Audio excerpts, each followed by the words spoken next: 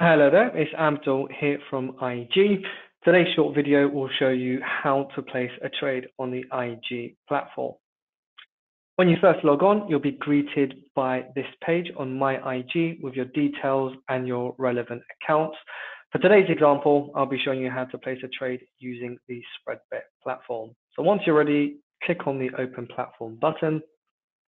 This will take you directly through. Now, when you first log on, you'll be greeted by a blank canvas in your workspace and a list of different markets you can trade from here. For this example, we'll be using GBP USD. So you can find that by clicking on FX. Alternatively, you can always use the search option as well. So once I click on that, it will open up the chart and the deal ticket. Just because I want to make sure this is clear, I will click on Add to Workspace to pop it out so I can maximize it on the screen. Now, here we have the deal ticket, as mentioned. The first thing you'll need to decide to place a trade is in which direction you'll be going in. So I've clicked on Buy for this example, and for size, I'll choose 1. Now, on a SpreadBet account, 1 simply means I am risking £1 for every point movement. Current price roughly for GBP USD is 115.15.5. So once the market goes up to, let's say, to 15 to 20, that's a 5-point movement. So it's the last whole number that we're looking at. Now, what's very important, especially if you are new to trading, is risk management. And one of the key tools you have available to you is the stop loss. So if I type in 50, that means I am risking 50 points or 50 pip movement because it's currently set to points away. You can also change this to GBP loss. To get an further understanding of what that exactly means, you can always check these figures below. So this first one is what level corresponds to 50 pips below. That's currently roughly 114.65. And next to that in red is what that loss would equate to. So given it's 50 points that I'm risking, with £1 a point, that would mean a £50 loss. The next option is a limit, which is the opposite. It's a take profit, it's a target. So in this example, I will type in 100. So as you can see below here, again, I have a level here, which is 100 points above the current market price. And it shows me I stand to gain £100 in profit.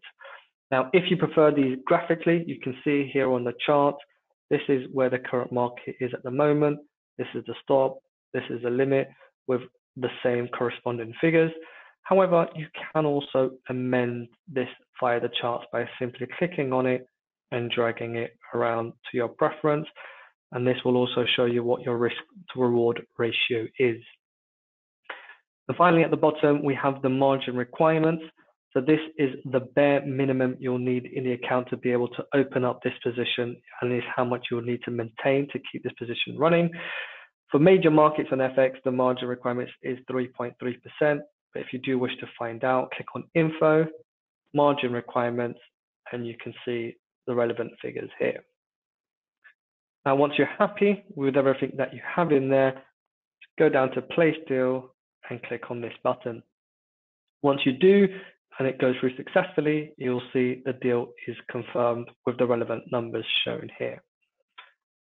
If you want to keep up to date with your positions, you can always click on here on the left-hand side, and you'll see a live reflection of how your trade is doing in regards to the profit and loss, but it also gives you the opportunity to amend any stops and limits you want to at any stage.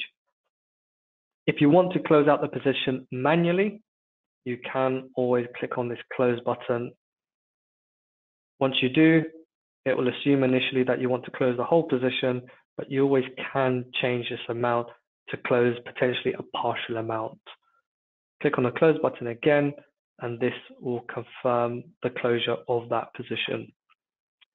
So what I've shown you is a live position. You can also do orders, which I've done earlier on the FTSE 100. Current price is 72.77.